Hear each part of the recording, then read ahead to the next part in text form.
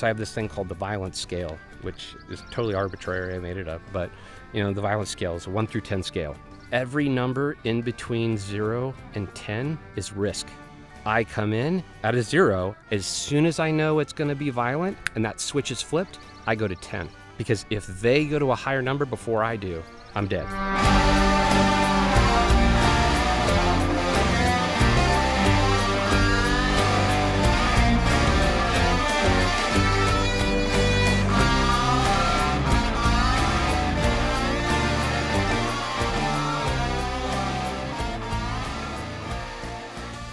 Thank you, brother. Thank you for being here. Oh man, thanks for having me. Dude, come on, man. I really want to bring folks on that I just feel have really walked the walk, don't just talk about it, and are humble and kind and honest and courageous. And you're sort of I can't really think of somebody better than you. You grew up in Bakersfield. You went into the military. I want to talk to you about Bakersfield.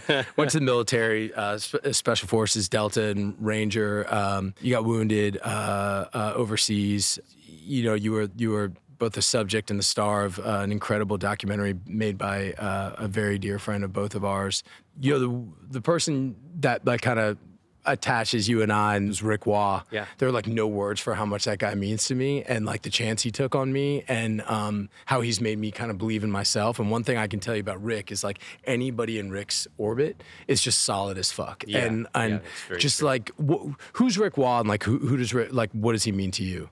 For lack of a better term, he's just great at everything he does. And I actually, the first thing I'm gonna actually say is not related to the industry or work, but he's the best father I've ever seen. Mm-hmm. You know. How so? You know, he strikes the perfect balance. He's got two twin boys, but he strikes the perfect balance between, in of course my humble opinion, between treating them as kids and adults. You know, like he gives them the kid experience and leeway, yet at the same time he doesn't bullshit him. He doesn't lie to him. You know what I mean? Yep. He very much treats them as many adults, but also kids, and there's a good balance between that. And again, if there's any testament to how good of a father he is, you know, meet the kids. Right. You know, they're amazing. They are. And oh yeah, you obviously have. And then of course, like everything else he does, you know, as a filmmaker, as a writer, as a director, as you know, everything he does. He's just a machine. There's nothing on a film set that he doesn't know. Rick is such a soldier of authenticity. You know, like he made a movie, Felon, Yep. was sort of the first. Yep. I mean, was the first movie he made about, you know, Corcoran prison riots and the Gladiator games, and he like literally went and like basically became a parole officer, and basically 2 became years. a probate. Yeah, and like did that time. And you know, when, you know, he did Snitch, he did Shot Caller, those are the movies that I did with him, that we did with him. But, you know, he gains access into a world. He craves authenticity. He provides the infrastructure and opens the door into the real world in a way that no one else that I've ever worked with you know, does. And, you know, that's kind of where you came in, right? Yeah. I mean, he kind of came to you. I mean, when did he first come to you? We met through a mutual friend, and he was writing a movie, a military movie. We had lunch at the Grove, and it was like 2009, something like that. And just right away, you know, we started talking, and we worked on that script for a couple months, and then started work on another one. Neither got made, but after working on that script and just talking about what I knew, or from my experience, he invited me to lunch one day, which A, was weird, and B, he's like, he sat me down, he's like, hey, so I got some time before, I forget what he had to do, but he's like, you know, I've always wanted to do a documentary, and I'm, you know, sitting there eating, oh, cool. And he's like, and, you know, a lot of the stuff that we've been talking about, I don't really think people, like, know that message. Like, would you want to do one? And me being me, I was like, yeah, okay, sure, yeah, sounds good. You know, no idea I was getting into this 5-year, very personal process. And, you know, so we made that over 5 years. And again, it is what it is because of his,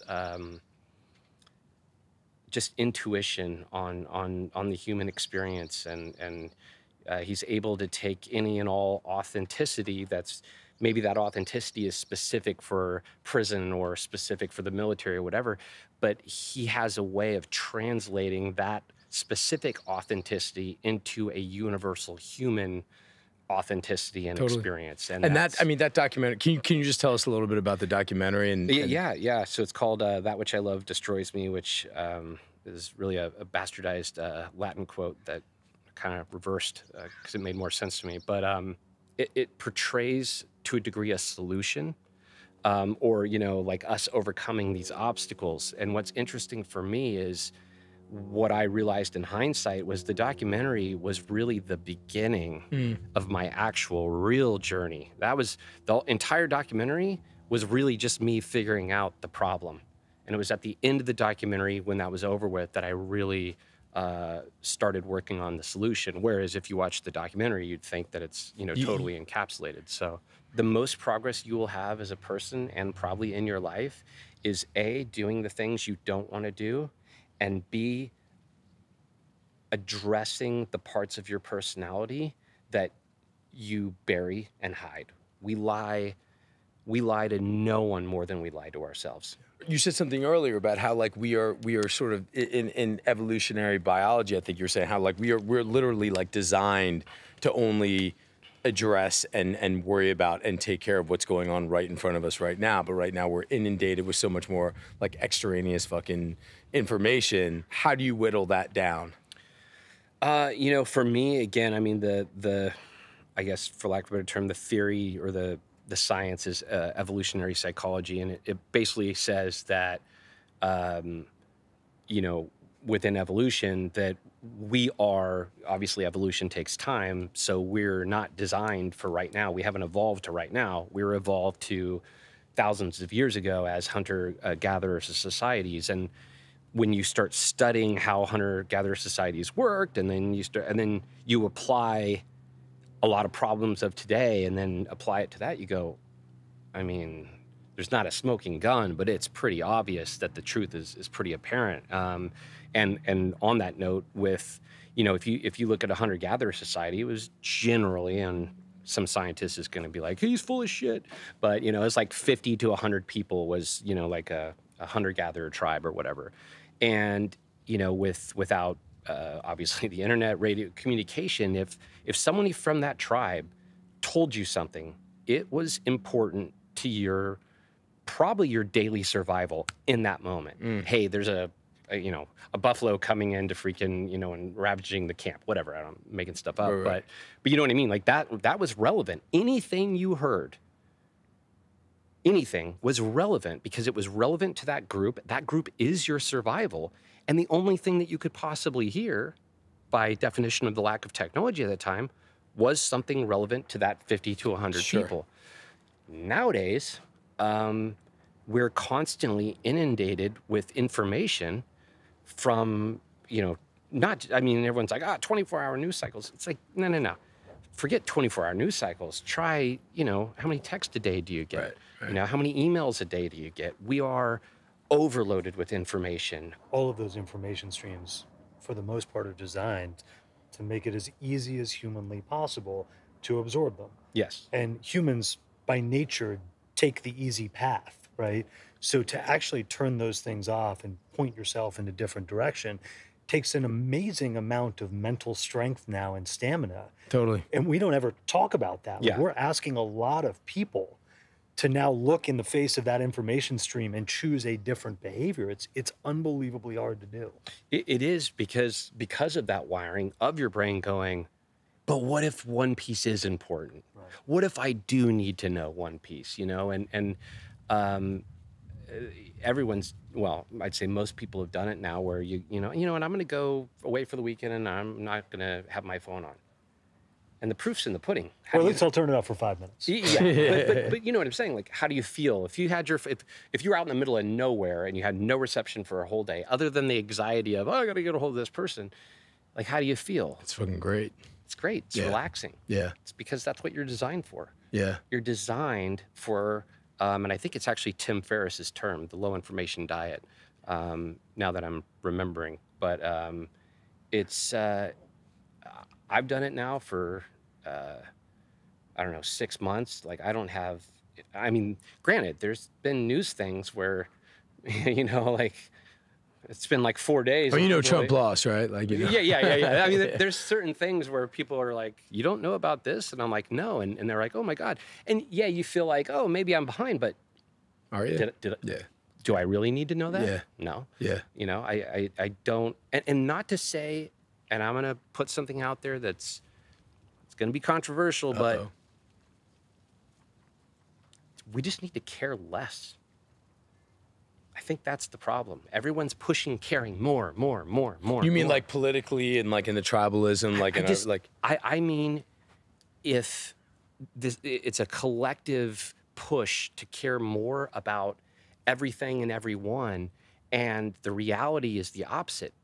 The reason that's going to make you miserable, by definition, this is a fact, is I can care about you. I can care about you to a level 100, but I can't control or change you. Right. So all the things that you care about that you can't control, they're just going to make you miserable. Yeah. Because you care about them, but you can't control them. The only thing that you can control is you. If we all cared about ourselves and truly cared about ourselves and controlled ourselves, we'd be happier because we can actually actuate change. And then we wouldn't need to care and push others to do other things because everyone would be, and again, this is obviously a utopian idea that's not possible, but I'm saying theoretically, the easiest way to be miserable is to try and control everything around Fucking you. A. It'll fundamentally fail. Fucking A. Always does. And that's another thing I had to accept is every aspect of myself, even when I switched and was like, okay, I can only control me. Okay, I'll control me. And I started working on control me. And then I also learned, hey, there's some things you can't control about yourself. It seems like so much of your life, like you just are like this self-motivated, self-driving, like I don't quit, like fucking bring on the pain, whatever. Like, when did you know you want to be in the military? Like, how did that come about? Well, it's funny you say that because I don't feel like I ever had a decision. It was something that I wanted to do for as long as I could remember. I mean, I could show you pictures of me when I was, 5 in full camo. Like, I mean, that was always who I was. It was something I had to do from as early as I can remember. Is it in the family? No. I mean, other than grandfather in World War II, like everyone's. Sure. But no, my dad wasn't in the military. It was something I just had this innate, like, I have to do this. I had a Ranger and a Special Forces poster on my wall as a kid, and like, I mean, I probably played guns, played war shit every day, literally every day. And it was just so a part of who I was when I got to that point, it really wasn't, it wasn't really a choice. It was just something I felt I had to do. When you got old enough to remember it, when it became conscious, so like post-childhood, before signing up, do you remember thinking about the structure of military, the camaraderie and team of military, the patriotism? Like, what was it at that point? Do you have some conscious memory then of what the driver was that excited you to join? Yeah. And again, I'll be honest, even though it'll raise some eyebrows. I want to kill bad guys. Straight up. And again, now the term bad guy, is don't even get me started on that. But, I looked at it as a kid. I was fascinated with the Middle Ages and knights and samurai, the code of honor and helping those who couldn't help themselves.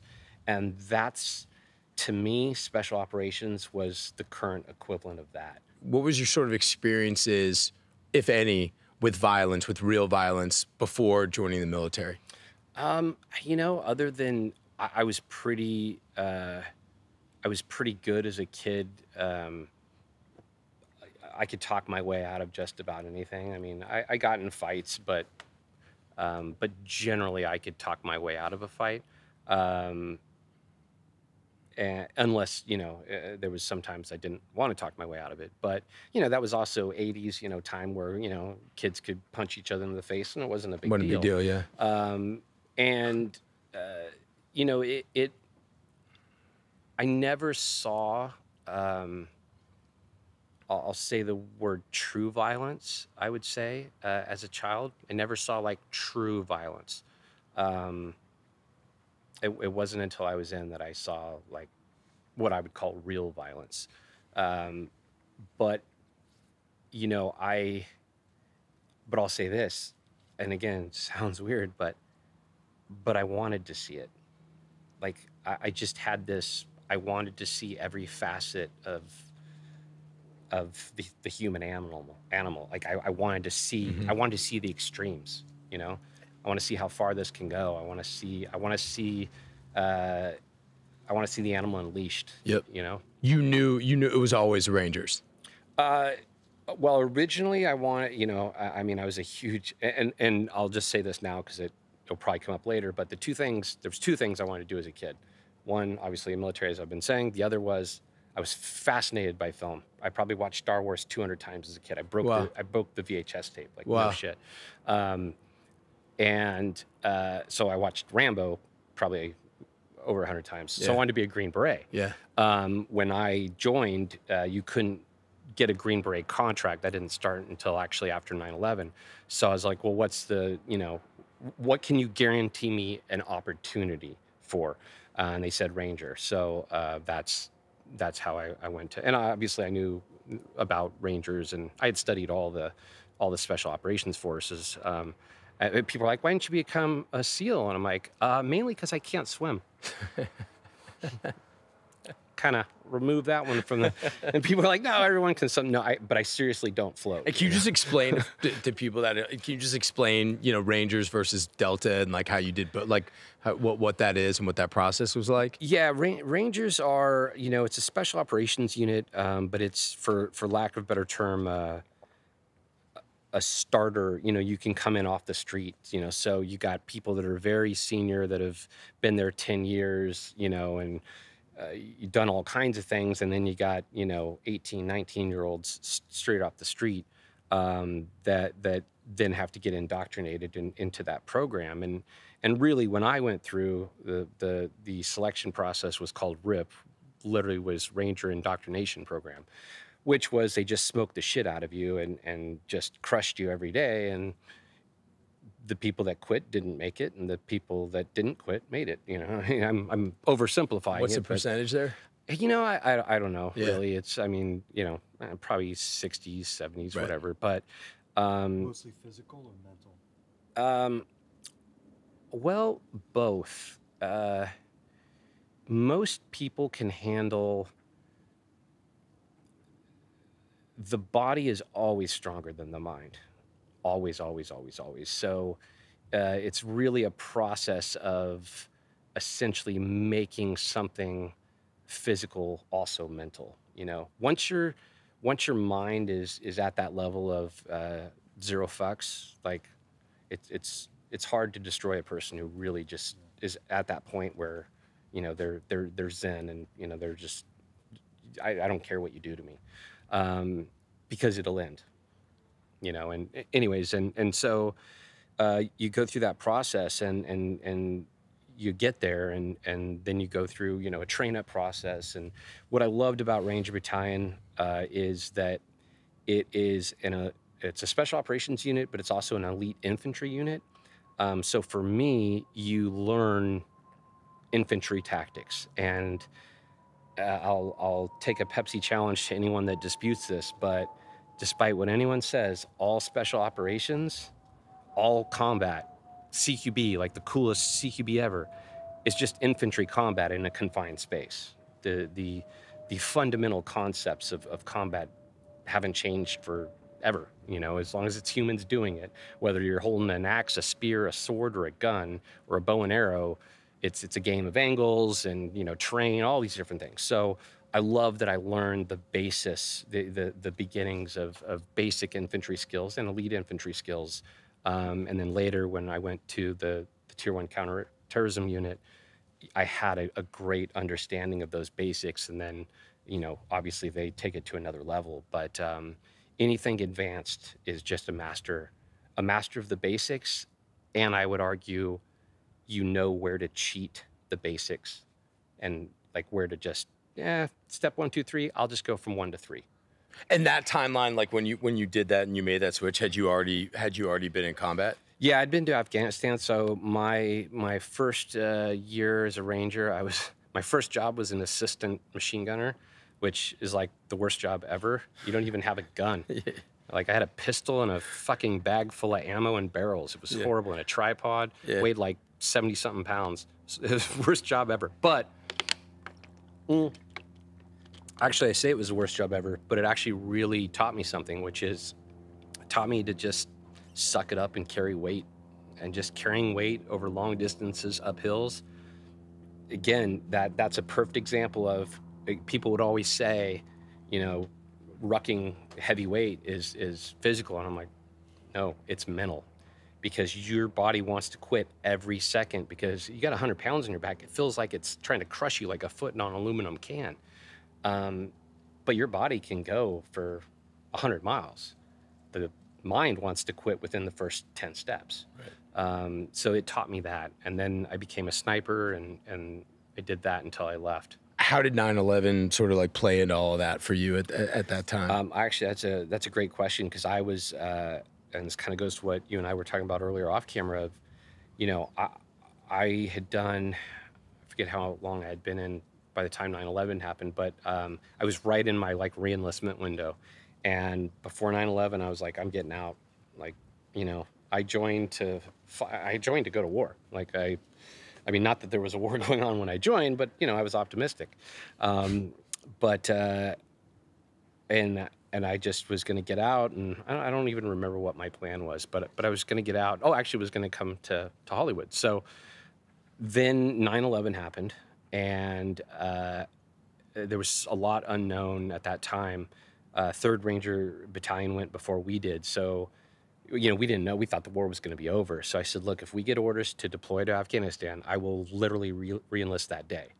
Until then, I'm not re-enlisting, because I'm not going to re-enlist and then the war's over. And, obviously little did we know at that time how long it was going to last. But, when you had, I mean, the control over most of the country happened relatively quickly. So, we thought it'd be over with. So, we got orders to Afghanistan, and I re-enlisted for 6 years with the intent of going to the other unit, or trying to go to the other unit.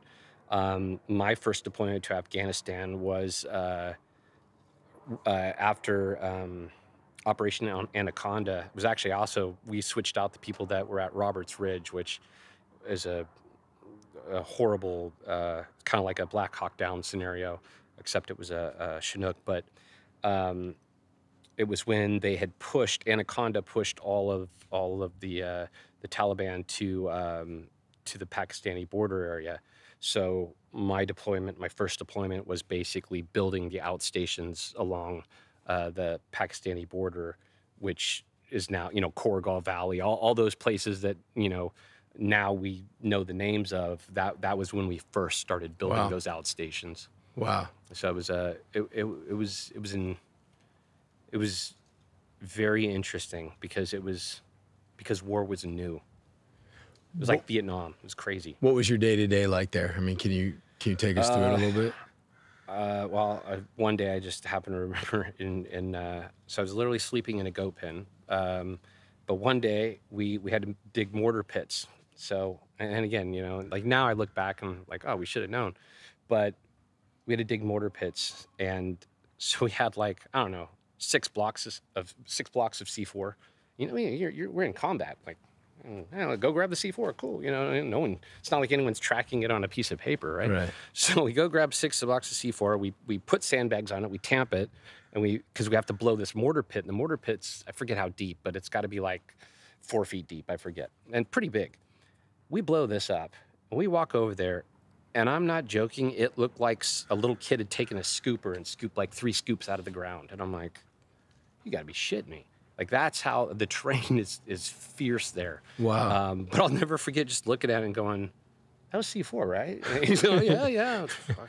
And we eventually figured it out. But it was just at that time, combat was so new that everyone was just figuring out what it was, for lack of a better term. I mean, we were at that time, you know, as a sniper, I was a sniper team leader. We would go on 4-man. We'd go out for 4 days and stay out in the mountains for 4 days, just, you know, or what's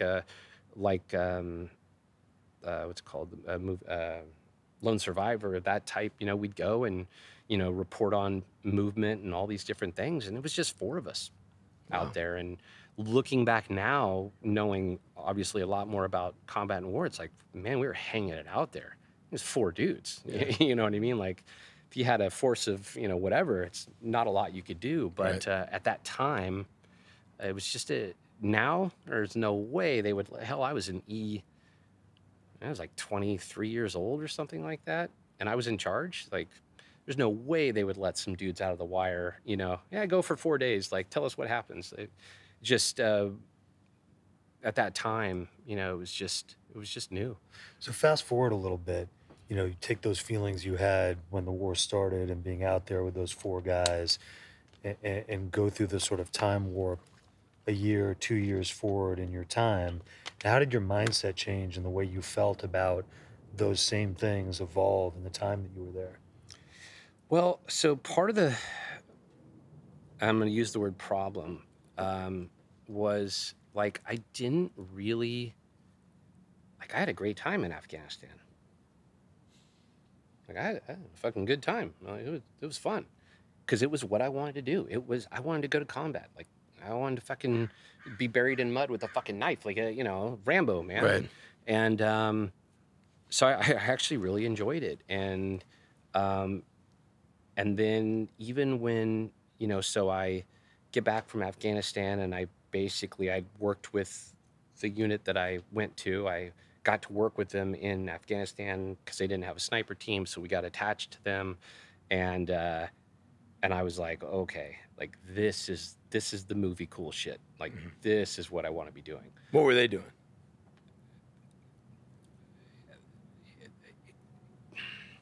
It was more that, you know, they were developing their own, I'll say it this way, they were able to develop their own intel and develop their own targets. And you know what I mean? Like, they were able to create their own missions. Yep. Didn't come from somebody else going, hey, there's guys over. They were going, hey, let's see what's actually there.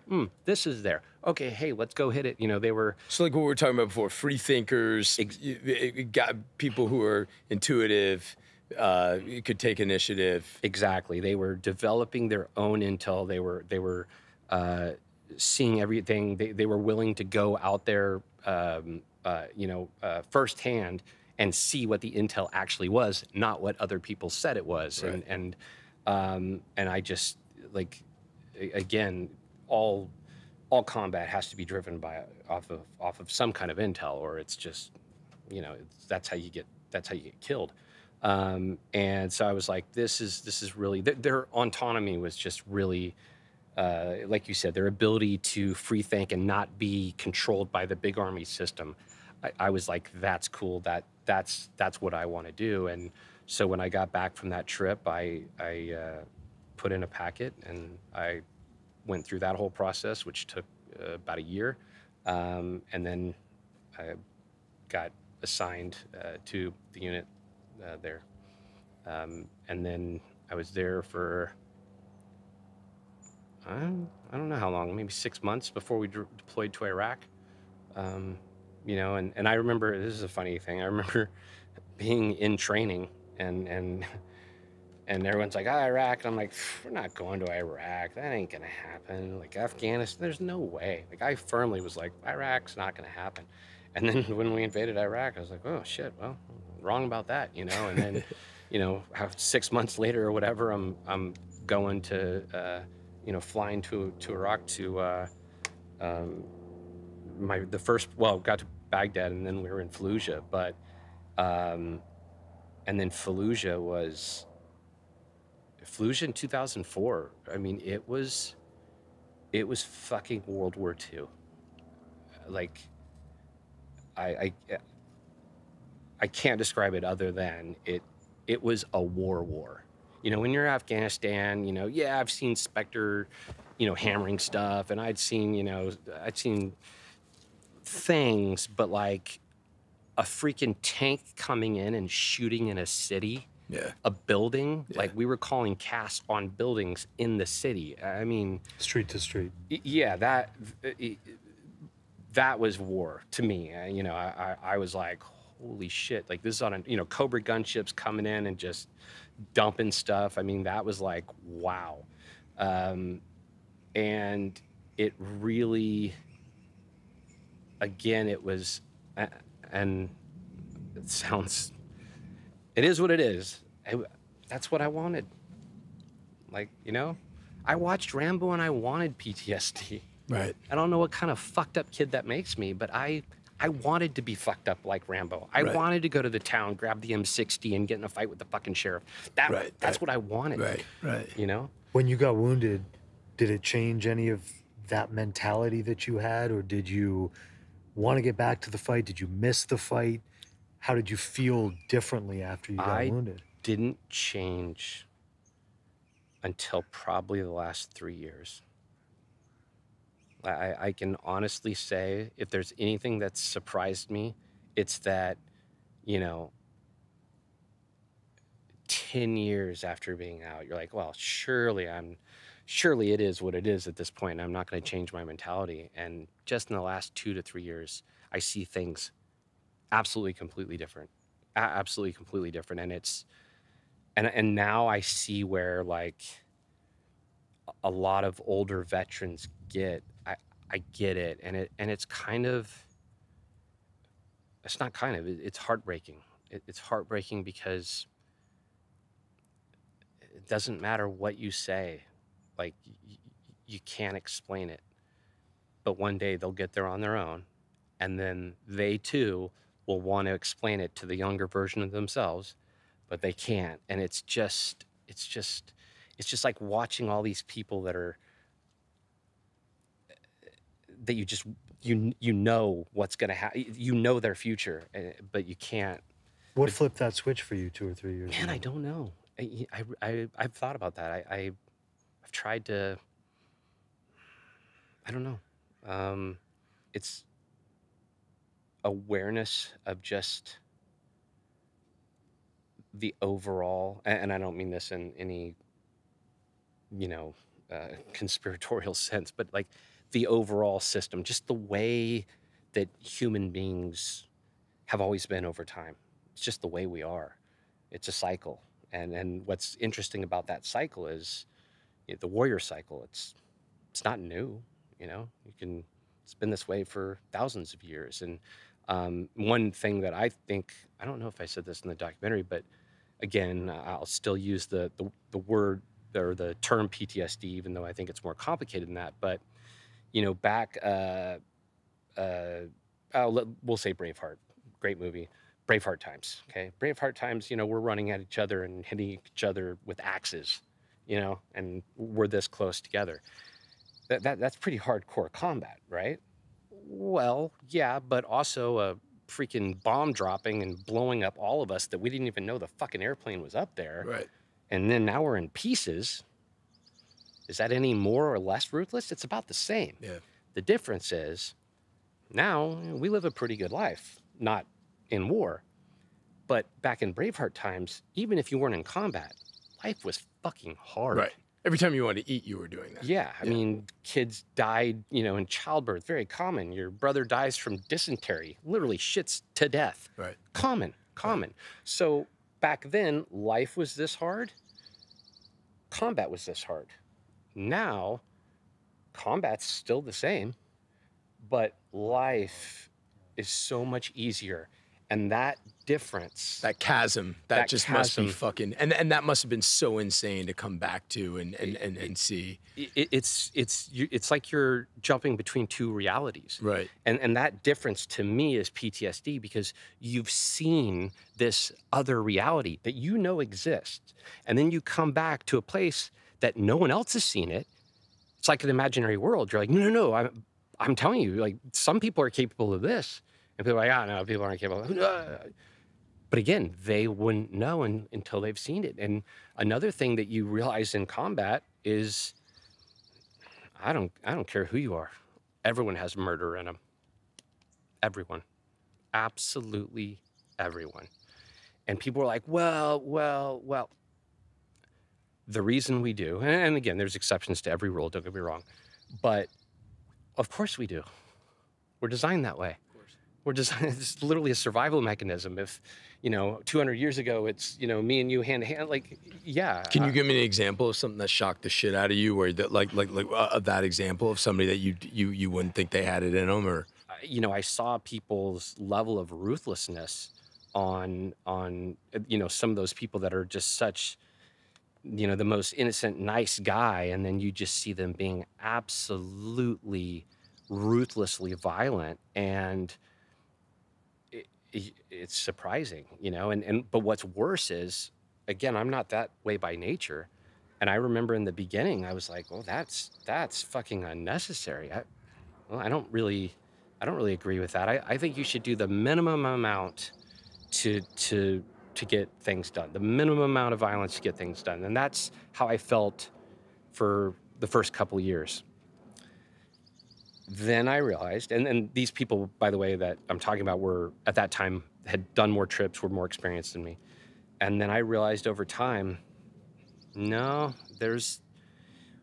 when it comes to, so I have this thing called the violence scale, which is totally arbitrary, I made it up, but the violence scale is a 1 through 10 scale. And, for me back then, it was like, start with 1, and if 1 doesn't work, you go to 2, and if 2 doesn't work, you go to 3, and then once it works, then you stop. And what I eventually learned is that every number in between 0 and 10 is risk. Risk that you're taking on to go through those numbers. For me to truly have no risk, I come in at a 0. As soon as I know it's going to be violent and that switch is flipped, I go to 10. Because the reason is, if they go to a higher number before I do, I'm dead. They win, I lose. So you learn over time, you have to be absolutely when it comes to violence, and it comes to that game, everything in between, 1 and 9 is just you opening yourself up to lose. And it goes like fighting, and I'm not talking about boxing, or like real fighting. I always say, and look, I'm not a martial artist, but I always say, the first rule of fighting, same thing as the first rule of gunfighting, same thing as the first rule of war: cheat. There's no honor in death. The freaking first, there's no rules. No one, it's war. Fuck you. Like, that's the reality of it. And it's a horrible reality. And the problem is that we're at a point where we can't do war that way for many reasons. So there's this ambiguity in this. It's just, we're doing war with rules, which doesn't make any sense. It would blow people's minds how much risk we take as soldiers, or airmen, Navy, whatever, Marines, to when we know we shouldn't, because of politics, essentially. Puts a lot of pressure on very young people, though, to be able to accurately gauge when a 1 is even going to become a 2, right? And talk about that challenge a little bit, because I imagine as you got more experienced, that was probably an easier call to make. But for an 18-year-old out there for the first time, if you're looking at it as a 1 or a 10, you actually got to be really good at figuring out when it's a 2. And my guess is when you're not that experienced, that's a pretty damn hard call to make. It is, and people can't grasp how much training it takes to go into a room and there's a good guy and a bad guy, and only shoot the bad guy. I mean, it's not only an unbelievable amount of training, it's an unbelievable amount of time. And on top of all that, you learn through the training process, it's also something in your head. Some people can do it, some people can't. And you don't really know till you're there, right? No, I mean, you can train your ass out and talk about that. I mean, so you went through some of the most extensive training possible. How different, how prepared were you? How different is it when you actually get into the real thing? You know, it's like you're saying, which is, you know, you don't really, the selection process that we had, and I'll not go into it, but I'll say this because it's unofficial. This is what I think it is because what it is, what you're doing, you're like, what the fuck does this have to do with fighting wars? You know, like this doesn't make any sense, you know? And now I look back and I go, God, it's so smart. Oh, really? Yeah. That's interesting. And again, not official. This is what I think it is. What I think it is it's designed to find people that can get instructions once and figure it out. If they make a mistake, they self-correct. They don't go down the rabbit hole of, they just self-correct, because it's all by yourself. You're alone almost the whole time. And the other thing is they learn very quickly, and they learn very quickly from their mistakes. That's what I think it's designed for, because once you have that, you can teach them anything. I want to ask you something else about, I mean, I guess so much shit I want to ask you, man, but I want to ask you something else about that chasm. Yeah. When you think about these things, like what you're talking about the parallel between Braveheart times and war and life, and like how now it's like everything in our life, literally everything is So like, easy.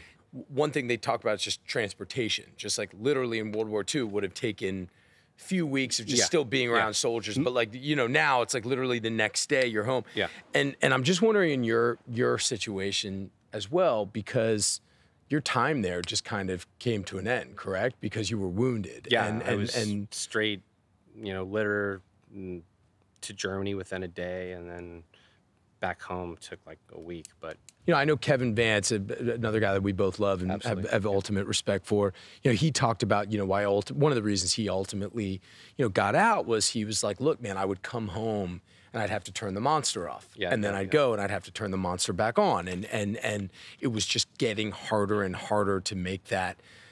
But for you and your psychology, you still had years, you still were there with these guys doing this thing for years. So I imagine your monster, whatever it was for you, was that's where you were at. So do you feel like that, as far as how, whatever you want to call it, the PTSD, or like the psychological distress and torture that you went through, was that part of it? Do you think that it was like the proximity was taken, like the rug was pulled out from under you in a way? Or do you think you were going to go through that no matter what? I think I was lucky in the sense that I had always compartmentalized my life, just for reasons of how I grew up, you know. So I had always compartmentalized things. So it didn't really affect me as much as I saw it affect others. In ways did that serve you? I also think, again, I'm being very forthcoming, I also think I just have a little sociopathic, you know, I've watched like every murder documentary there is, and I'm fascinated by watching psychopaths, and, you know, just psychopathy is just fascinating to me. And I obviously very much have a conscience. And funny story, I was talking to my therapist years ago, and I was like, I'm worried I might be a sociopath, like, because I have these sociopath tendencies. And she goes, Tyler, if you're worried that you're a sociopath, you're not. You're definitely not a sociopath. And I was like, oh, can't argue with that one. You know? Like, yeah. I'm like, how did I miss that one? But I definitely have this little thing where, and I'll give you a story, and there's nothing, I'm going to tell you the story, and it's going to sound crazy, but it's not crazy, and that's why I'm telling it. We did this raid on this house, and anyways, fucking, I don't know, 13 guys were shot. I can't remember. And I had a digital camera, and I had to go take pictures of of all of them, all the guys, and run it through the intel system, blah, blah, blah. And I went to this one guy. He was in the kitchen, and he was shot, I don't know how many times, but at least 8. Not that I'm fucking counting holes, but he wasn't dead. And his head was, down, and I got down there to take the picture. And when I got down there, I realized he wasn't dead. And I just kind of watched him. And then I was like, oh shit, I think he's going to die. I think he's going to die right now. And I just sat there and I just watched him. And I literally did it. It was an experiment, like a human experiment. It had nothing to do with the military. I was just like, I want to see what like, does it do anything? And no, I didn't, just nothing. It didn't mean anything to me. And what I realized is that in my head, again, the little sociopathic quality is, once I put you in you're a piece of shit category, I don't care if your whole house and family burned down. That's just the way I am.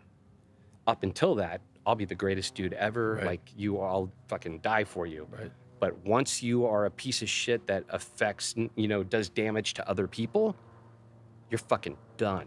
But isn't that must be a necessity of fighting in a war, right? 100%. I mean, if you walk into every situation second guessing every single interaction you have while you're out in the field as a soldier, talk about your risk spectrum. You're pushing yourself way down the risk spectrum every single time, right? Yeah, but you do see there's varying degrees of it. Like, some people can still do the job, but they still can have the awareness of kind of that human interaction. Like, oh, this is another human being. Whereas when like this guy, it wasn't that he wasn't a human being. I just didn't give a shit. Like, I knew he was a piece of shit. I knew what he was doing. He was a horrible person. And I'm like, I'm glad you're dying. Fuck you. And it just didn't, but I didn't have, not only did I not have a sense of, oh, that's sad, but I also didn't have a sense of, all right, one for the team. There was nothing. I had absolutely no feeling towards it. And that was, it was kind of it was weird for me. And I just kind of realized, that's why later, these whole, when I watch Sociopaths, I'm like, okay, I definitely have that little quality to where I can just shut off any empathy whatsoever if I deem them as a. But you have medical confirmation that you're not one, so you're good. Yeah. Well, technically, it's just an opinion. Yeah. There you go. They could get an expert to counter it, but hey, has this country gotten any better at helping veterans with PTSD, or is it status quo? That's a tough one. It's definitely gotten better. It's gotten better in the sense that the systems have gotten better. The problem that I see is again, so there's a guy who I'll mention, which you should talk to. He's fucking cool as shit. This guy, Marcus Capone, started this, what's it called? Okay, he's gonna kill me, but he's as big as Kevin. They're like the same size, but he started this thing where he basically, it's all alternative medicine. And he takes guys through this whole, ayahuasca, ibogaine, DMT. It's all legit, all this stuff. And I mean, it has changed so many people's lives. And where I'm going with this is, the system will always be the system. For people to think that the VA is going to solve veteran trauma and veteran PTSD is like saying that the DMV does a good job of freaking, monitoring drivers, Right. No, it's gonna come up to, or it's gonna come down to us. Who has to figure it out? We do. Is it our responsibility? Well, yeah, it is. You can't say, at the same time, I believe in less government, but then also go, hey, the VA should fix me. Yeah, right, exactly. And again, I'm not talking politics, but I'm saying, I'm not saying it should be up to us. What I'm saying is, it is, because we're the ones who have experienced it. We're the ones who know intrinsically what it is by our own feeling and experience. And it's just like I told one of the VA psychologists this. I was like, you're telling me everything that you've read it to be, and I'm telling you what it is. But because you have the degree, you're right and I'm wrong. Right. Right. That makes no sense. Like listen to me. Like I want help. I'm trying to help you help me, but you're fighting me on it. And so I think it's up to us. And I think the system has gotten better, but ultimately, the ultimate way, like this thing that Marcus Capone is doing, is it's fringe. It's out there. 10 years, it won't be out there. It'll be normal. But those options at least exist now. They exist now, and they exist because some veteran tried them, or you know, and Marcus has really been spearheading it. But you know, there's this brainwave treatment. There's all kinds of these things. And here's the worst part: all of them right now are the brainwave thing, Marcus's thing. Marcus is a former Deb Group guy. It's the amount of time it will take for those things to trickle down to a system like the VA. Yeah. It's the government. It's a bureaucracy. It's a behemoth. And that's why I say I think it's up to us to take care of our own, because it's just the system will never, by definition of what it is. I mean, I was a very lonely kid. I had fucking imaginary friends, you know.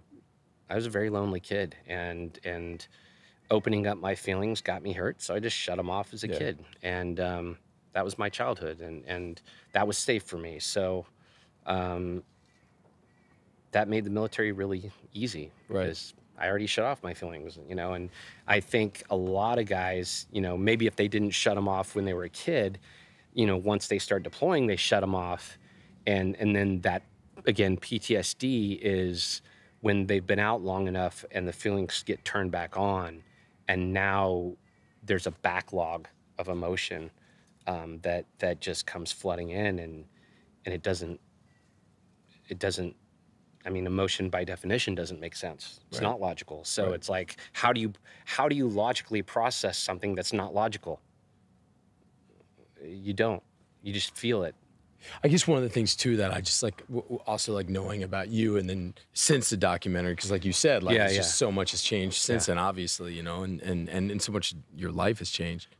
It seems like your personality is like so geared towards you driving yourself, but you also, from like your work in the military, and now like what you're doing, you're such a team-oriented person. Like you're so good at like inspiring people, helping people, building people up, understanding what people need to hear, what they don't need to hear. You know, the only way to like deal with like deep psychological blocks or problems or PTSD, whatever the fuck you want to call it, is like, you can't do that alone. Like you have to go to other people. So it's like those two things were kind of like playing against each other. Would you say that's right? 100%.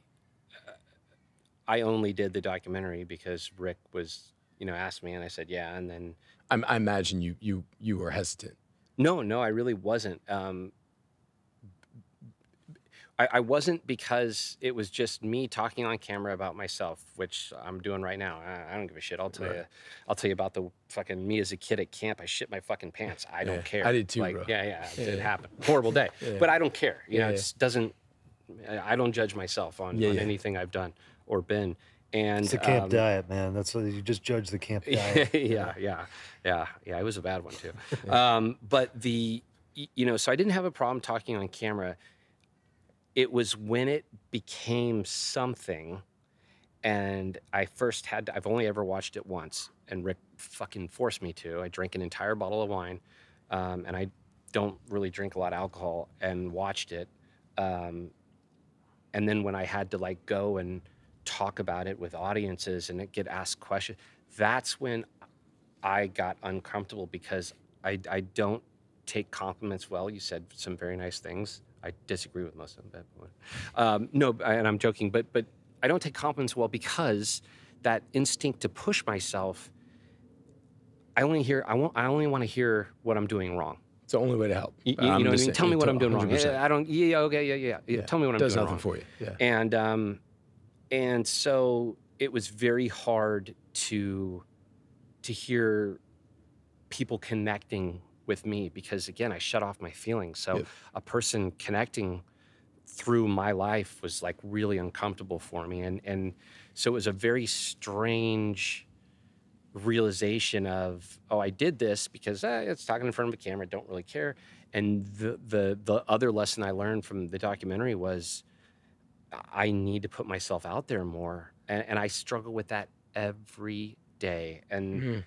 every day, I mean, on Instagram, I just actually started posting more in the last, I mean, I'll go months and not post something. And the last like week, I've post like kind of a message, Yeah. a life lesson or something. And every freaking time I do, at least one person, if not more, will go, thanks for posting this. I needed this. Dude. Or, and That what you posted about your dad, I was going to talk about. I was like, yo, dude, that fucking yeah, really, like, I was going to thank you for it. But I know that's also like, yeah, you don't really want to hear that. You know what I mean? But well, like, no, it's I'm trying to get yeah, man. better at it. Well, you know, Because like what I was going to say about that too, man, is you know what's so inspirational for me, and I mean you've always been inspirational for me, period. But like I just think that like this like acting shit, like art, you know, like that saved my life. You know, like I wasn't like in theater troops, you Yeah, know, yeah, like yeah, I was like yeah, it was yeah. not me, bro. Yeah. And there's a risk and a danger to putting yourself out there and to like being honest, like whether it's in front of a camera, whether it's in front of a stage, or whether it's just in front of people.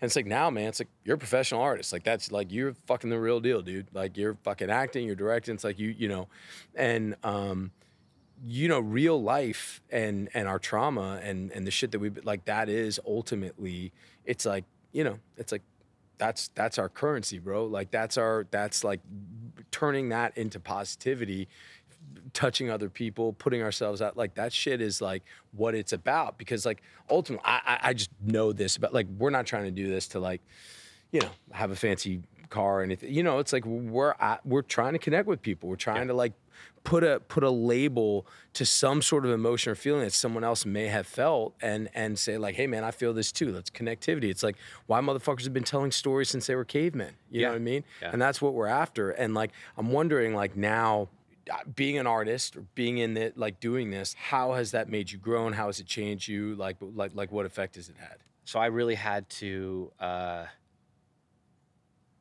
figure out, you know, what it was that attracted me to film as a kid. I mean, I remember being like 7 and walking around the track with my best friend at the time, and we would like Siskel and Ebert movies. You know, I mean, we would break them down, not just like, oh, that was a cool, you know, like, oh no, that scene was really good because Yep. you know, and again, but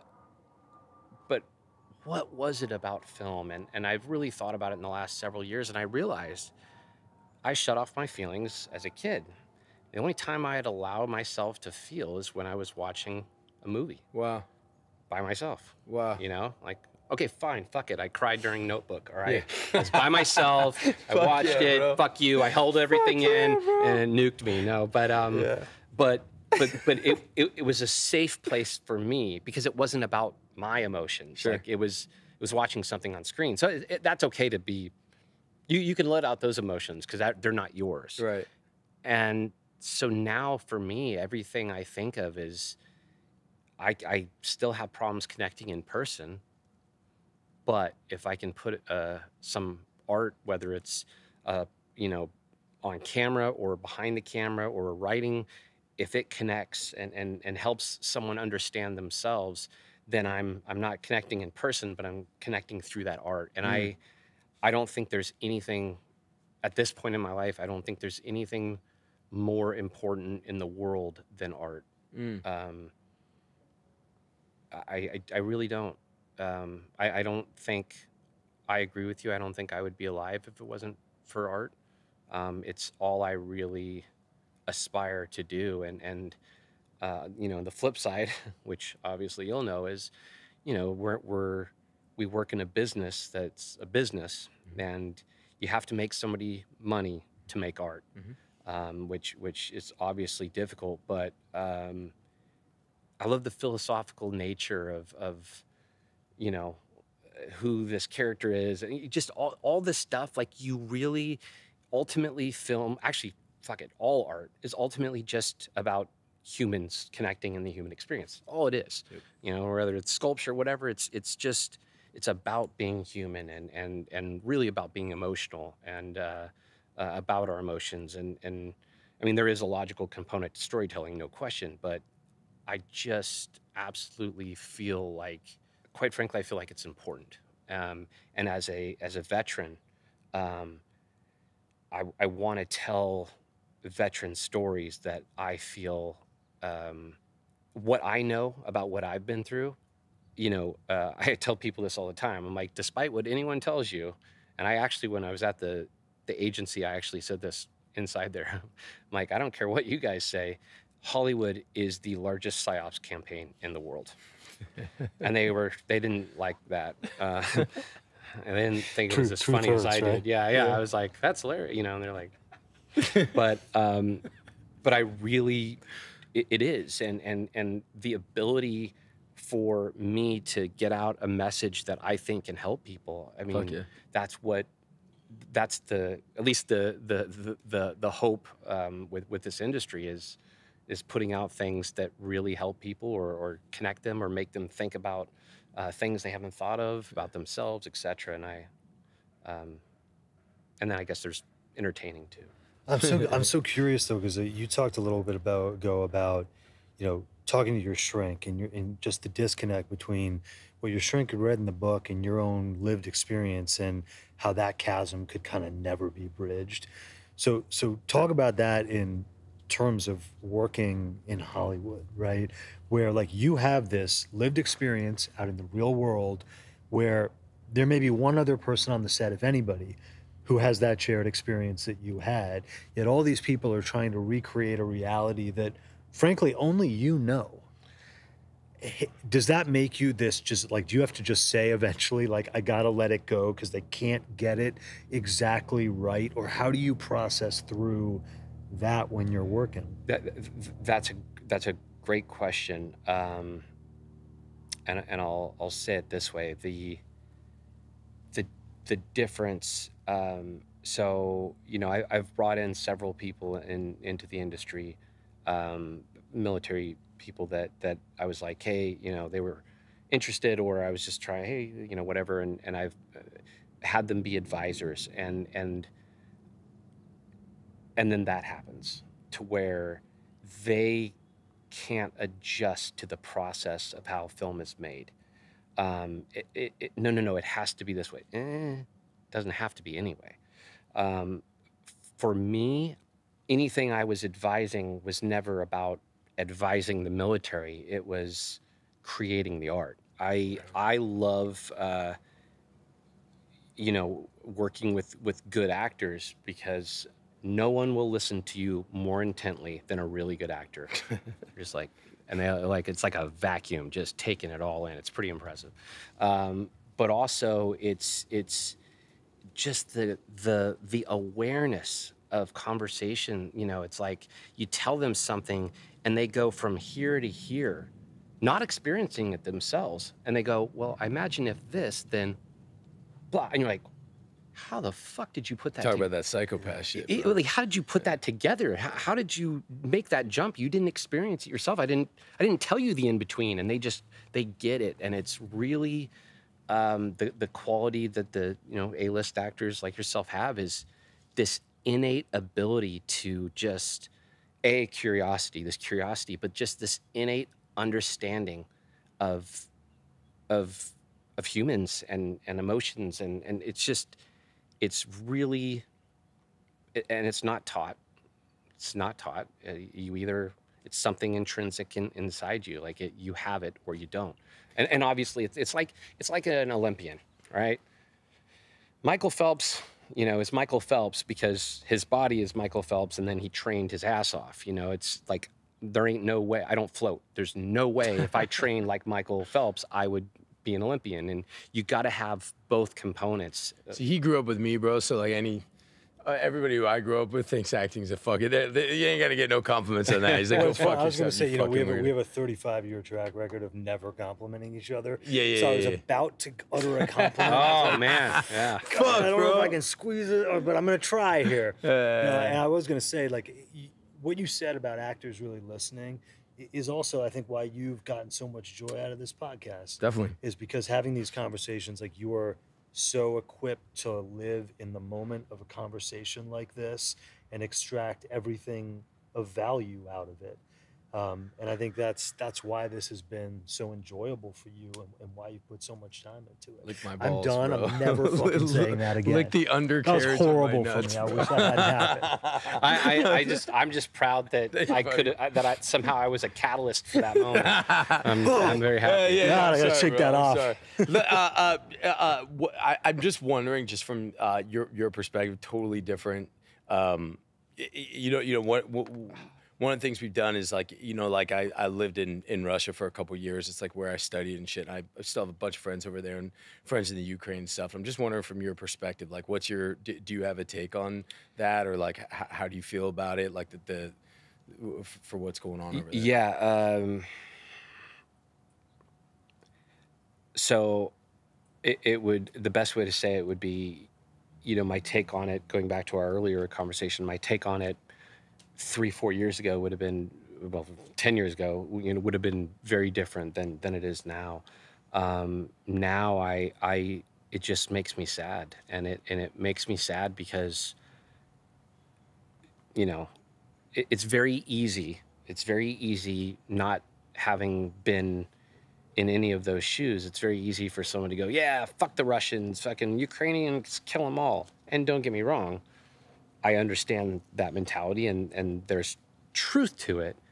The flip side is, I guarantee most of those Russians on the ground don't want to be there, and are, essentially conscripted and forced to be in that position, and they're getting slaughtered. The Ukrainians are like, dude, you're invading my country. Fuck you, get out. It's like when I was in Iraq. And I would tell the bad guys through interpreters, I'd be like, look, dude, you want to fucking shoot me? You want to blow me up? Cool. I get it. I'm in your country. If you were in my country, I'd kill the fuck out of you. Yeah. Like, we're square. Like, Sure. I'm cool on that. Like, I have no issue with you trying to kill me. You blowing up your women and children to kill some of my guys, I wouldn't do that. And I don't agree with that. But going back to Ukraine, it's again, it's the system, it's politics, and again, you just see it. It's so obvious, and it's just sad that it's 2022, and we're like, it's so different than it was 1100. But are we really that different than kings, queens, pawns, serfs? Like, are we really that different, noblemen? Really? No. It's just humans. It's the way we're designed, and it's sadly we keep denying our fundamental nature, and I think that's what's hurting society right now, is this fundamental denial of that we're actually fucking dark creatures. And the more you deny it, the more evil things you can do, because you're lying to yourself that you don't have a dark side, but you do. And that can be seen daily. It can be seen when you get cut off in traffic. Like, fuck you, I got in my way first. Okay, that's a micro analogy for, let's say there's only so much food. Right. Like during the pandemic, fuck you, those are my toilet paper. Yeah. You know what I mean? We're designed that way, and we don't need to judge it. We just need to accept it, and I'm sad that it got to the point where it actually happened, and they actually invaded, and they haven't pulled out yet. I mean, that's just it worries me not as a country. It worries me as a world that there hasn't been enough leverage to pull Russia out of the Ukraine. The world's getting weirder. I mean, we're approaching so many times that are unprecedented in the history of mankind. Like, as an example, okay, Ukraine, Russia, did he use conscripts and push them? Yes. So he still had to get people, to go. But we're not far away from a person being able to wage war without another human. Right. Yeah, that's insane. I mean, it's never happened before, and we're not far from it. In fact, I'd say it's possible right now. It's I'm sure laboratory possible, and I don't think people are aware how fast things are going to change. They're already changing fast, but it's an exponential curve, and it's changing faster than people can accept and process, and it's only going to get faster. Going back to therapy too, it's there's this therapy called radical acceptance, I believe it is, where you're just like, no, no, no. And then at a certain point you go, oh my God. And then you just like accept everything at one time. You know, I actually had that moment where I was just miserable. And this will segue to, this is about a year ago, and I was just miserable, and I just wasn't happy, and everything was, I just was just angry all the time, all these things. And I'm like, fuck, man, how did I get here? Again, self-aware, like how did I get here? And I thought about it, and I could only come up with one logical conclusion.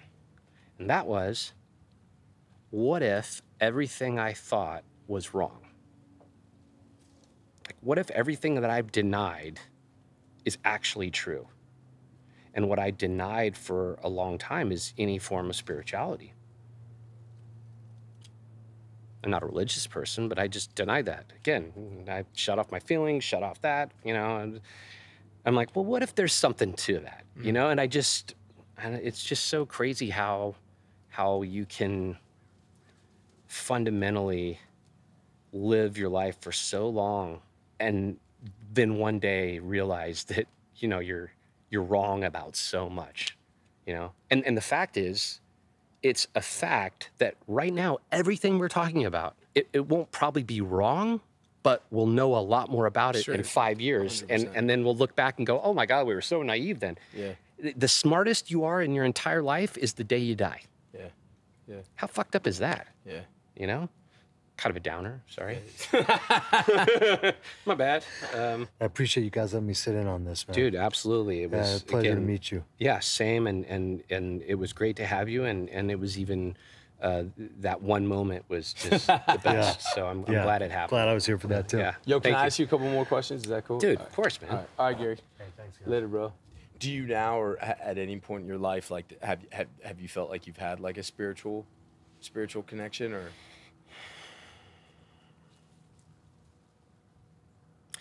You know, when I put effort into it last year when I had time, I'm not a religious person. And I was at this place and they were talking about spirituality, and they're like, you know, it doesn't, you know, it can be whatever, I forget what they called it, your spiritual whatever. And I used the universe, you know, and the reason is I definitely didn't create it. I don't control it.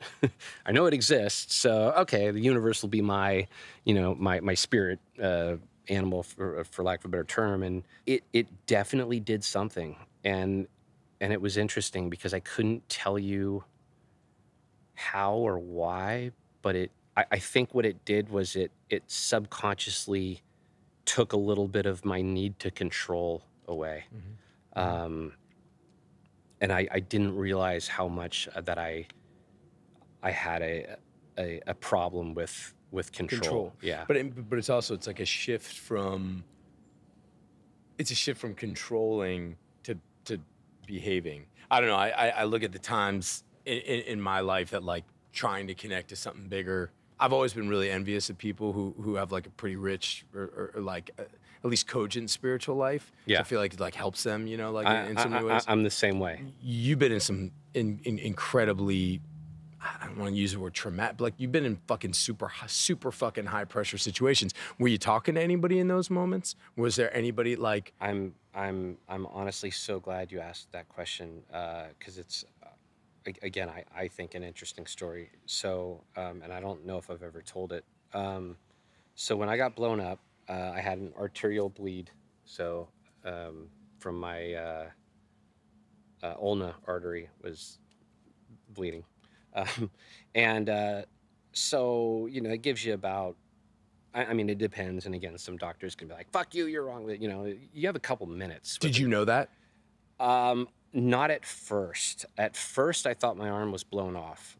Because I could feel it gone. I know that sounds weird, but it felt not there.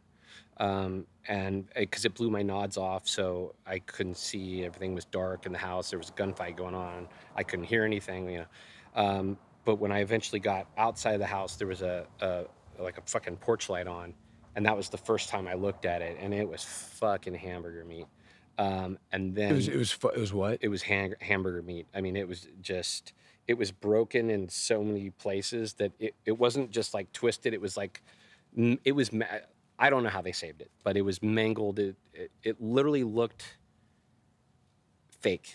But I noticed that I was bleeding pretty profusely. And then there was a wall, like, you know, and I just looked at it. I'm like, well, that ain't fucking happening. You know, like, I'm not getting over that. And I think I maybe at that point lost consciousness for a minute or two. I remember just plopping against the wall. But anyways, well, at first I remember thinking, okay, my arm is definitely gone. It's fucking gone. Like, fucking goodbye. Have a good one. I'm going to be an armless vet. And I just remember this like whole process in my head of thinking, God, I'm going to one armed, and just like flashes of Vietnam veterans, you know, were in my head. And then I'm like, all right. And I kind of accepted that. And then I remember going, whoa, wait a minute. You might die. And I was like, oh, fuck. Yeah, like, and this within, you know, a couple seconds. Sure. But I was like, holy shit, you might die from this. Like, you got to fix this. And I'm like, yeah, you don't want to die from this. That'd be fucking stupid. And then when one guy got to me, and this is just fucking cosmic stardust, the guy that comes and puts the tourniquet on my arm is the guy who I was with on that mission in Afghanistan when I was a Ranger. What are the odds of that? So I'm there, and I'm laying there, and I'm. Wait, which guy from? So remember when I said I worked with the unit I wanted to go to, and they were selecting their own targets and doing stuff in Afghanistan? Yeah. When I was a Ranger? Yeah. That guy, cut to, I'm in his unit now. Wow. And he's the one who put the tourniquet on my arm. Wow. The guy you're like, I want to do that. Yeah. What are the odds? You know, years later. And so but I'm there, and it just kind of occurs to me that you know, fuck, I might die, and people were working on me, but you know, you don't know.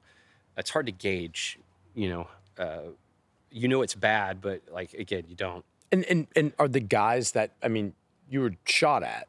Oh, there's a gunfight going on in the house. Right. Still. So I mean, yeah. has that been dealt with yet, or? No, I think it was still going on. They were still fighting. Yeah, it was a lot of guys. So anyways, I'm laying there, and I'm like, oh fuck, I might die, and then it just kind of hits me. I'm like, shit, I might actually die.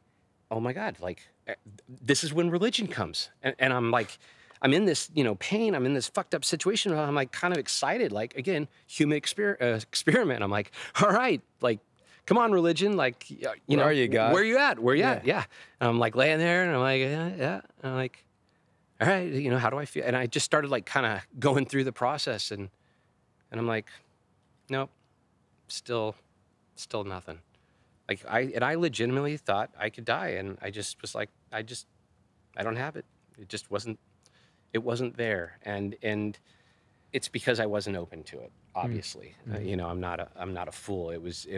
I was expecting something to like hit me over the head, Sure. and you know, and again, it's the people that are open to that concept and all those things. It comes to them. The people that, it's just like, I don't believe in ghosts, and I go to a freaking ghost house and I sleep there, and wow, shockingly, I slept through the night and had no fucking problems. Right. Weird, right? You know, they must have not come out that night. No, it's that I don't fucking care, you know? And so it's one of those things where it kind of disappointed me, to be perfectly honest. It kind of, and again, it was my lack of, you know, but I was hoping that I was gonna have some kind of like sense of some kind of next step, and I just didn't.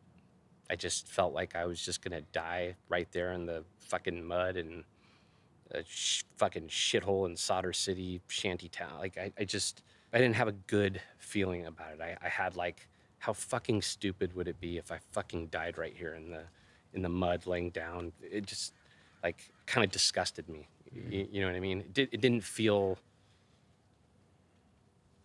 honorable to, you know what I mean? It didn't feel like I thought it should feel. It's like going out on the battlefield, you know, like Lieutenant Dan, you know, like it just felt like. If you experience anything like that now, do you feel like it would be different? I don't know if that's an answerable question, but You know, I would hope. I would hope. I definitely have a different spiritual belief. Now the simple way to explain my spirituality is I don't know what it is, but there's something bigger than me. Yeah. I know that. Yeah. I don't know what it is. yeah, It's a fact that I don't fucking know. yeah, But it's proof that there's gotta be, because I didn't fucking create myself. So right. that's kind of where I'm at. So I would hope it would be different. But yeah, I've always been jealous of people that are on that spiritual wavelength to where it's just a real connection. Right now, for you them. have so much to say. Like right now, you have so much to do. Like you have so much work. Like you have so much shit that you want to do and accomplish. And it just seems like, you know, when I don't know, man. It just seems to me so much of like your psychology back then was like fucking turning shit off. Yeah, it was right? about shutting everything off, and now it's about trying to open up. And you know, the other thing. I mean, I was just a sad kid. You know, I was a kid where they would, you know, go like, hey, we're gonna go toilet paper old Mr. Johnson's house, and you know, I was like fucking 7, 8, 9, and I'd be like, why? I don't want to do that. He'll have to pick it up. And they're like, what the fuck are you talking? You know, I'm like, that would be sad watching old man John. And it just like, and they were like, what the fucking moron. You know, it just, discomfort is growth. And I wanted that discomfort. Is that a bucket that you feel like is filled with, like, have you filled that bucket? Or does that go forward? It's a struggle, you know, it's a struggle. I hear you, bro. It's a struggle. That's a daily struggle. And because again, I can see where, you know, there's a lot to self-care and all these different things, but there hasn't been a time that I haven't done something extremely self-destructive that I didn't learn something from, and that I didn't really gain from the experience. And you know, you're kind of, it's like balancing. It's like, is it worth it? You know, and I just have this fundamental need sometimes. And again, going back to what I said way earlier, which is about acceptance of self. Like, I have finally had to accept that at a certain level, I crave self-destruction. I just do. And I accept it. And I had to accept it because if I pretended it wasn't there, it would happen, you know, without me really being, you know, I would just go into that mode. So right. I just like, look, man, again, you know, I'm super interested in that. And I think that's also not sounding like a fucking douchebag, but it's kind of like the artist journey too. It's like, I believe something, you know, we talked about him earlier, it's something Shy and I kind of argue about all the time, like this need to like bleed out. I don't know if that's the same, but can you give me an example of like the last time or something recently you felt like you've done that was self-destructive? Usually my self-destructive behavior was with women, quite frankly. I mean, I partied in Vegas with strippers for like 2 years straight. That was fucking literally all I did, you know? And that's a crazy lifestyle, and it was a destructive lifestyle. And again, it was, how much can I destroy myself and still bring myself back? What level of destruction can I go to and still come back from? And I haven't found it. And I know what it is. It's fucking death, obviously. But how close could I get to that? It's a perverted sense of self-challenge. Yeah, and that cycle. But is there a way you can channel that into work?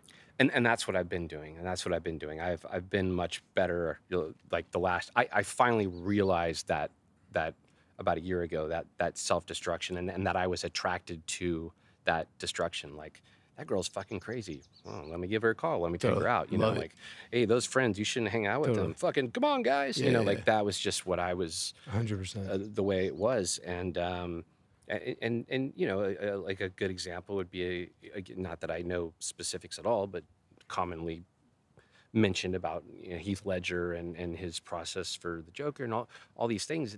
It's it's very to me it's a similar mentality of self-destruction, and the problem is society or people that don't have that,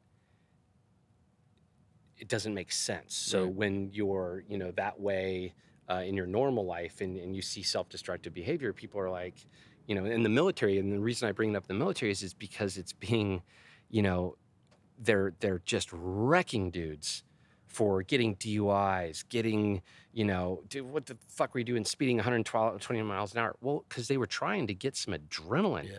Once you've been at this level of adrenaline and you Yeah. go home, like once you've been shot at in close proximity, Yeah. well, you know, how are you going to replicate that? You know, buy a new motorcycle and go 130 miles an hour. You know, it's Right. like, okay, man, maybe I'll get the cops to chase me. Fuck it, I don't care, because I'm trying to.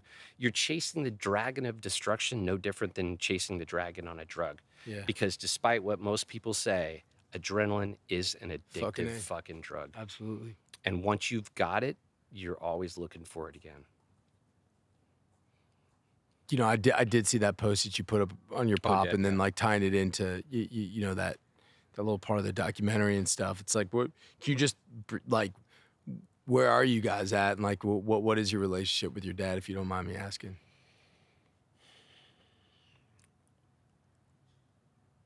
So, my dad, is an alcoholic. Has always been an alcoholic. I knew he was an alcoholic when I was, you know, fucking 5, 6 years old. You know, 2 or 3 years ago, I had to bail my dad out of jail on New Year's Eve for a DUI. He's fucking 72 years old, you know. But I hated him. I hated him because he was a shitty dad. I mean, you know, um, I just wanted someone to take me hunting and shooting, and you know, he just drank and passed out. And again, you know, it's not like he fucking beat me up. You know, it's many kids had many worse childhoods. Don't get me wrong, um, but I didn't really. I hated him, you know, and then when I was forced to, you know, because of his drinking, my mom divorced him. He, you know, didn't have a place. He got into a car accident, drinking and driving, lost his vehicle, didn't have a place to live. So I let him move into my house. And,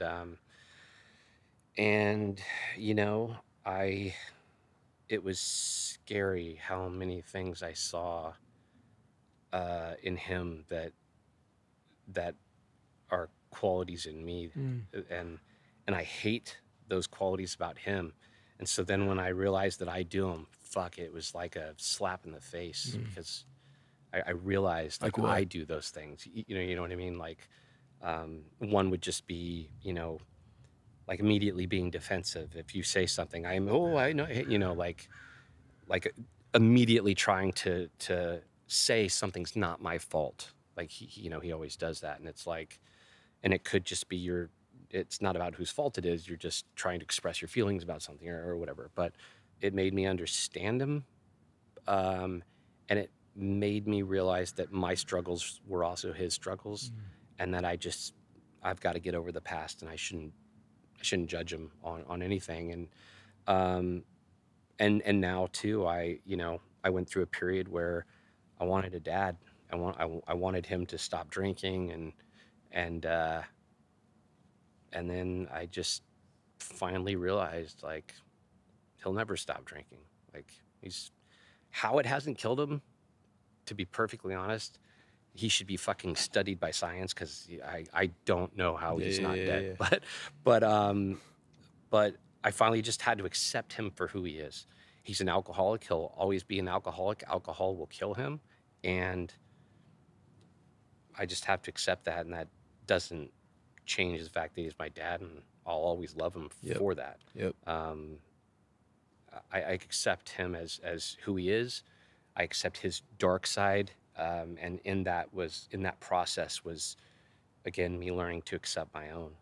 You know, my self-destruction comes from him. Yeah. And I have absolutely no doubt. My dad would have been happy and again, this is so fucked up, but it's true. My dad's life would have been complete had he gone to Vietnam and died. That's what he wishes his life was. Wow. When he was at my house, he'd watch fucking Vietnam documentaries literally all day long, interviews just nonstop. He had a hernia, which is why he didn't go to Vietnam. And he just, again, it's like he wanted to go and either come back fucked up or come back or not come back. And I'm like listening to this stuff. And I'm like, he didn't even go to Vietnam. Why the fuck is he? And then I slowly put it together. It's like, there's just something in him. It's the same thing in me. And we don't choose it. But to deny it's there is to deny who we are. Fucking A, dude. You know? And knowing it is like especially as an artist, man. Like knowing that it's everything. Like, everything. And that reckless abandon that you're talking about, though, that's positive destruction. Oh, dude. Dude. Yes, man. Positive, super positive. And I think I would even go as far as say, like, the darker you can go, the deeper into the wound, like I was saying, that you can go into yourself. And like to do that, even if it costs part of you, it's actually, I mean, it's such a fucking lame word, but it's super fucking therapeutic too. It's like, you know what I mean? It's such a bitch word, but it's like, you actually are like, yo. And then you're like, I left that, I did that actually, like, I pulled out something from me that has only led to like destruction, violence, mayhem, betrayal, awfulness, vileness. And I like pulled it out of me in like a fucking actually safe way where I wasn't actually hurting anybody. Yeah. And like somebody will see it and be like, yo, man, I know that. Like I see that. I'm really, really fucking excited to see, like what this next chapter of your life is gonna be, man. I mean, going to what you just said, it's really what I figured out is just, and I should have mentioned this earlier, but the need for destruction is not going to change. It's about just choosing positive destruction. Yeah. And actually I could also replace the word destruction with chaos. I've craved chaos. Yeah, me too. Because I'm comfortable in chaos. Yeah. And there's few things more fucking chaotic than a film set, and being on camera is fucking chaotic. Directing chaotic, and I love that chaos. I crave it. I'm comfortable in it, and it's healthy chaos. The fact that you're gonna be able to like marry all this and like that it's fucking great, man.